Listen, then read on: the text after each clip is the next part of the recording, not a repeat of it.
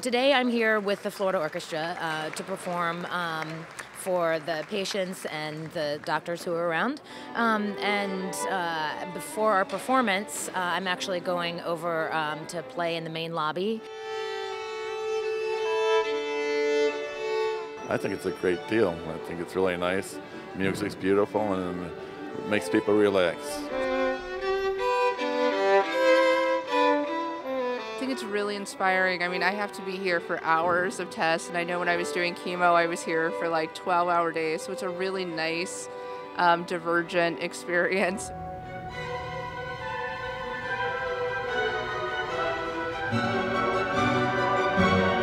So we were delighted here in the Florida Orchestra to be able to come and perform here at the Moffitt Cancer Center. It's a great opportunity for us to bring music to those who can't always come to the concert hall, and we truly believe that music has a healing power.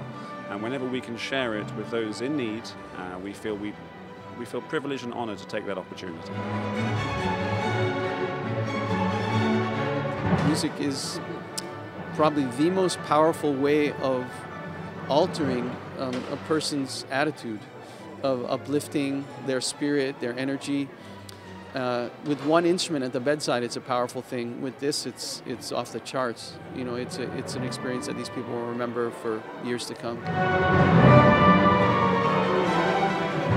And obviously, there's a lot of people here in the Moffitt Cancer Center who could be going in for treatment, and just to have that sense of hope, that sense of beauty, that sense of life, that sense of something more noble outside of what's going on in their day-to-day treatment is a really, it can almost be sort of like a light at the end of the tunnel.